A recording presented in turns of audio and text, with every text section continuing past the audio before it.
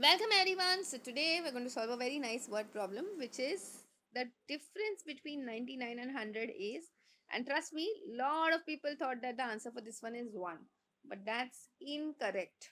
Why? Because see, understand, whenever you find difference means obviously between two quantities, means you need to subtract two quantities, okay, A and B. If suppose you wanted to find difference between A and B, you will have to do A minus B. So meaning the first quantity has to be written first. So in this case, 99 is my first quantity. So I'll write 99 minus 100. So your answer comes out to be minus 1, not just 1. Okay. This is a very silly thing which a lot of people mess up.